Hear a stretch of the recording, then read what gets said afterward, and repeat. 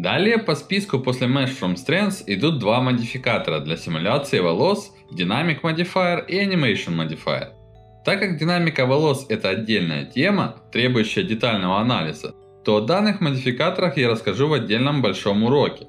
В нем же я проанализирую Lucid Modifier, плагин, который позволяет очень легко симулировать волосы, и на самом деле он мне больше нравится, чем стандартная динамика в Ornatrix, так как просчет симуляции в нем намного быстрее, и одним кликом вы можете сделать приличную симуляцию, не напрягаясь. Достаточно назначить Lucid поверх Edit Guides и включить Play.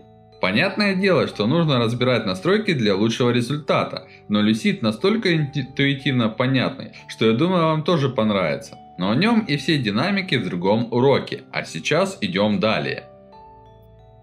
А следующим после динамики идет Add Hair Shells Modifier, и для того, чтобы проанализировать его принципы работы, давайте создадим plane и применим стандартный пресет for Ball. Итак, основная цель любого плагина для волос – позволить пользователю на интуитивном уровне создать объем волос любой формы. И UX Hair Shells модификатор является одним из методов реализации данной цели. Основная идея его в том, чтобы управлять направлением и ростом волос с помощью специальных мешей, так называемых cage, а также трансформировать и модифицировать волосы. Итак, начнем анализ. Добавляем модификатор поверх OX Guide from Surface. После этого несколько раз клонируем Plane. Теперь переходим в модификатор Hair Shells и с помощью кнопки Add Shell добавляем все Plane в базу. Таким образом мы получим некий рих волос, которые привязаны к этим плейнам. И если вы начнете их перемещать, масштабировать и делать любые манипуляции, то волосы будут менять свою форму. И если добавить еще плейн, то волосы продолжат свой рост по нему.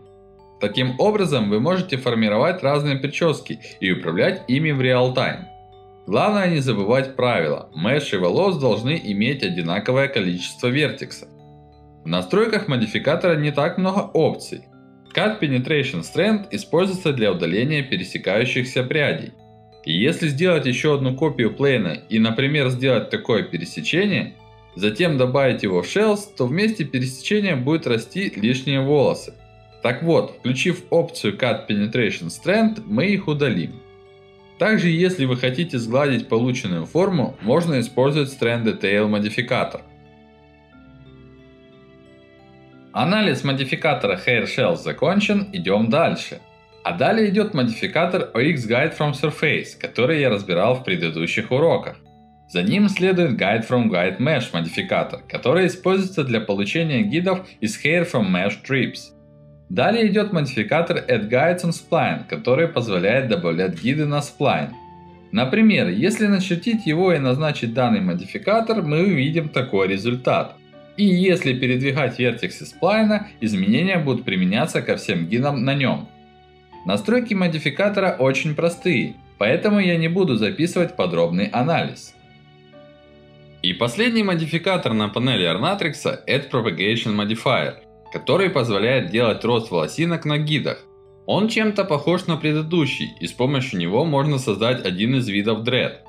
Для эксперимента давайте создадим какой-нибудь сплайн на виде сверху. Его преобразуем в волосы Ornatrix с помощью стандартного пресета. Ground Strands удаляем, так как в нем нет необходимости. Количество точек побольше, чтобы гиды идеально повторяли форму сплайна. Сам сплайн, естественно, удаляем. Затем назначим Edit Guides модификатор и добавляем Strand Propagation.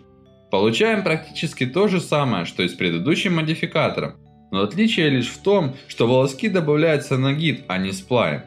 Например, с помощью данного модификатора можно создать brocolli. У модификатора очень много интересных параметров, о которых я сейчас расскажу. А подробный анализ создания dread, brocolli и других интересных эффектов уже покажу в другом уроке. Также вы можете посмотреть стрим, перейдя на него по ссылке из материалов Tuts. Примерно в конце данного стрима я рассказываю об одном из способов создания dread. Естественно, на моем канале будет более подробный урок о нескольких методах. Также в материалах Tuts есть ссылка на замечательный урок Майкла Маккартни по созданию brocolli с помощью данного модификатора. А пока я покажу все его настройки без примеров и пойдем дальше. Наконец-то приблизившись к основной теме данной главы, которую все ждали после стрима. Создание геймдев волос с помощью нового инструментария в Ornatrix. Первая настройка, которую вы увидите в модификаторе, это методы распространения волос по гиду. Далее идет опция Propagate on ID, которая позволяет распределять волоски по какой-то конкретной группе в Edit Guides. После нее идет опция Assign Group ID, которая позволяет назначать любую группу для выращенных волосков. Эта функция будет полезна тогда, когда в дальнейшем вы захотите применить отдельный модификатор конкретно к этим волоскам, а не главному гиду. Далее идет вкладка Distribution Parameters, и первая опция Per Strand Count позволяет включить использование настроек Viewport и Render Count для каждого стренда вместо общего количества для всех. Я думаю, с этими настройками все понятно. Идем дальше. Random Seed позволяет задать распределение волос в каком-то хаотичном порядке, а Segment Count позволяет настраивать количество точек в каждом выращенном волоске данным модификатором. Это нужно для плавного сгиба в том же Freeze модификаторе. Следующая вкладка позволяет настроить область роста волос. Если вы будете увеличивать значение параметра Low Range, то сразу же заметите этот эффект, когда область распределения идет ближе к кончику. Изменение параметра High Range приводит к обратному эффекту. Затем идет вкладка Lens Control, настройками которой можно влиять на длину выращенных волосков. Опция Relative to Base Strand позволяет задать такую же длину, как и у главного гида. Global Lens позволяет настраивать длину независимо от него, а Randomness задает вариацию длины, как и кривая ниже.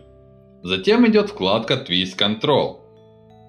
Если включить Face Surface и нам сайт поставить равным 2, это заставит все созданные волосы касаться постилающей поверхности. Данная опция полезна для создания перьев, когда вы хотите, чтобы положение всех их было параллельно поверхности. То есть, как бы вы их ни крутили, они будут располагаться параллельно друг другу. Если выключить данную опцию, то волоски будут располагаться хаотично. Global Twist и Randomness позволяют задавать вращение и добавлять немного его вариативности. Кривая ниже управляет влиянием этих параметров. В вкладке Fanning Control вы можете управлять направлением выращенных волосков.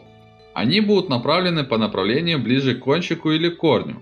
Таким образом можно создавать разнообразные растения. Также можно задать разнообразие с помощью Randomness и кривой крутить влияние. По Strand Propagation у меня все. Теперь переходим к самой главной теме данной главы – создание гейм волос в Ornatrix.